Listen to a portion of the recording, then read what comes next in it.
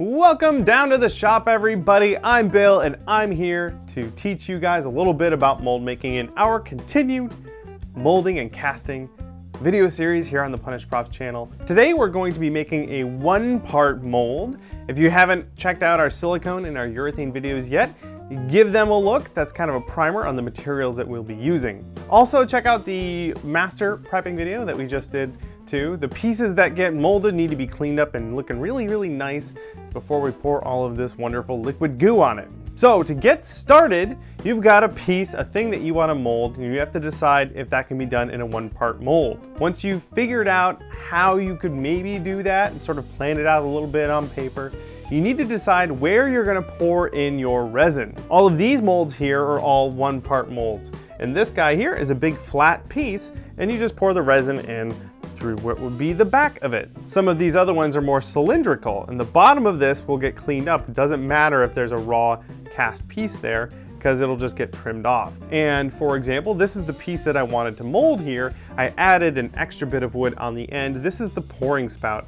That'll fill up with resin. It'll allow bubbles to escape from our resin, and then this part gets trimmed off of every cast piece once it gets pulled out of the mold. Whatever the case, a little planning goes a long way here. Figure out where your pouring spouts are going to be. Figure out if you have to cut any vents to let air out. Remember that this fluid is going to be filling up a negative cavity in your mold, and as it goes with gravity, it may trap air bubbles if you have any overhangs. This is where cutting a vent into your piece, or adding a vent, can help you out a whole lot and reduce bubbles in the finished product. Here's a quick diagram showing how resin would fill up a mold and how you would catch some bubbles in some of those overhangs. You also may need to trim a little bit of the silicone to let your piece escape from it afterwards. If this is really extreme, you'll have to make a two-part mold. We'll get into that next week. But for a one-part mold, you can definitely just cut a zigzag line down the side. This makes sure the silicone goes back in the same place. This will also allow you to remove both your master and all of the cut pieces later on. Again, not necessary for every single mold, but for deeper molds like some of these big fellas right here, definitely necessary. Once your one-part piece for the mold is all set, you've got a pouring spout planned out, you can glue it down to your base material. This can be whatever you want, just make sure it's nice and sturdy. I like to use hot glue. Usually I'll glue it down to either a piece of wood or some stiff cardboard or foam core. Next, you need to build a box around your piece. This will contain the silicone. I like to make sure there's at least a good, I don't know, ½ an inch between the side of my piece and the side of the box, unless it's a really big one, depending on whatever you're molding. This box is going to contain the silicone, so it needs to be nice and sturdy. Again, plastic or cardboard is actually really good. I like these sturdy cardboard tubes that I get from the hardware store, or some of these smaller ones that you would use to hold a poster. Those are really good for cylindrical shaped pieces. And those also get hot glued around your piece to the base of your mold box. Then it's time to mix up your silicone and throw it in the mold. For simple molds like this, I like using tin cure silicones like Mold Max 30 is pretty good, or TAP's RTV is also a good one. You'll also have to figure out the volume of silicone to go in there. I like to use just normal math for this. For something like a tube, I can figure out the volume of this tube, and then for the piece in there, I can get a rough estimate of the volume of the piece. Then I subtract that from the volume of the tube to figure out how much silicone I need. Now this type of silicone gets mixed by weight, so I'll put a measuring cup on my kitchen scale and fill it up to the appropriate volume I need, but I'll keep track of how much weight that is. Then I'll know how much catalyst to mix in.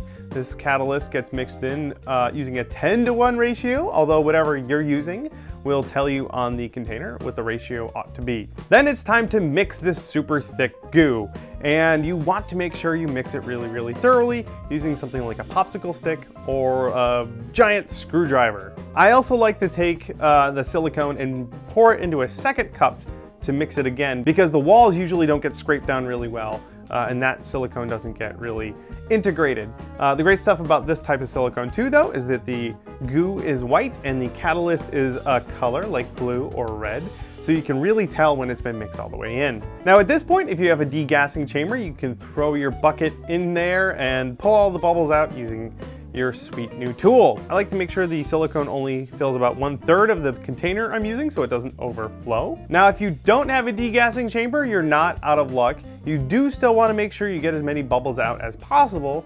You just want to use the bombs away method. Once your silicone is mixed, you can pour it from a really high height down to your piece. Put the piece on the floor, let's say, and pour maybe from a countertop surface.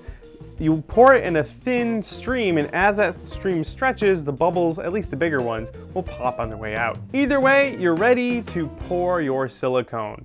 The best case scenario is to pour it into the lowest spot of your mold and let it fill the mold as it goes and sort of creep its way over all of the little detailed bits on your master. Be super patient here. You will have to scrape down the sides of that cup a little bit, and that will add some bubbles to it, but do that right at the end. If there are bubbles on the top of your silicone, not the end of the world. Now again, I like to make sure there's a good 1/2 inch or so between the top of our master and the top of the silicone so that you've got a nice thick layer around all sides of your piece. Then we wait. A lot of these silicones take a good 8 to 16 to more hours to cure. Usually I will pour silicone at night and it's nice and cured by the morning. I like to leave it in a warm spot away from cat hair if you can. And then in the morning you can go check on your mold. When it's time to liberate your piece, you can take apart the box mold first, peeling it away from your silicone, and then very carefully peel your silicone off of your master. It should come off with very little resistance. This is where, if you planned it, you may have to cut a seam in your mold to liberate your piece. Again, I like to add a little zigzag piece for registration on the side of the mold. If all goes well, you'll have a glorious new mold ready to go. If all doesn't go well, don't worry about it. It happens to the best of us. There's a little bit of a knack to mold making, and it takes quite a few tries to really get the hang of it. But stick with it, it's totally worth it. Now it's time to cast a piece out of your wonderful new mold. For these types of molds, it's generally pretty straightforward. I like to add a little bit of baby powder to the surface of the mold to act as a release to help pull your piece out once it's cured. Just dump in a little bit of baby powder, make sure it hits all the surfaces, and then make sure it all comes out. You don't want any clumps sticking in the little corners. If you have a can of air or an air compressor, you can use that to blast any big chunks of dust out. Then you can mix up your resin. For this guy, a little bit of Smooth Cast 300 will work out really well for you. You'll have to measure out the volume of your master that you're replicating so you know how much resin to use. Then just split that number in half because you have side A and side B, and they are a 1-to-1 ratio. That's math even an art student can do, like me. I like to mix each side into their own cup, and then I'll pour the side B into the mixing cup. If I want to add any tint, this is when I'll do it and mix it right into the side B. And then when I'm ready to go, mix the side A into the mixing cup, and the reaction starts. You've got a very limited time to pour your resin.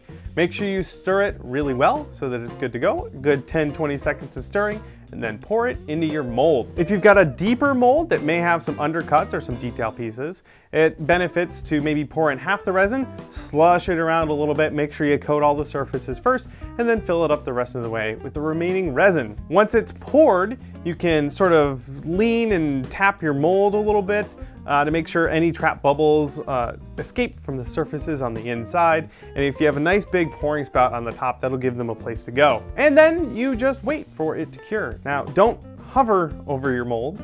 You don't want to be breathing in the fumes that are kicking off of that guy. And in fact, it's best to leave it in a nice, well-ventilated area. Now, the Smooth Cast 300 says it can be demolded in 10 minutes, but I like to give it a little bit extra time. But then you can pop it out of the mold. Again, very carefully, making sure not to tear your silicone, but you can pop it out and you've got a perfect replica of your master. Congratulations, you've just molded your very first thing. You are now a mold maker. Well done. Thank you guys for checking out this video. Of course, next week we'll be doing 2-part molds. We'll be using a lot of the same techniques here, but there's a bunch more things you have to consider when you're doing a 2-part mold, so look forward to that. And of course, we're doing an FAQ video just on mold making in a couple of weeks. So if you have any specific molding and casting questions, leave them in the comments down below and we'll get to those in just a couple weeks. Also, check out some of our older videos. We've done plenty of molding and casting before, so go give those guys a look, especially the District 9 Matrix mold. That's a good one. Go check it out. Thanks again for watching, everybody. Stick around, subscribe if you're new, And for crying out loud, go out there and mold something.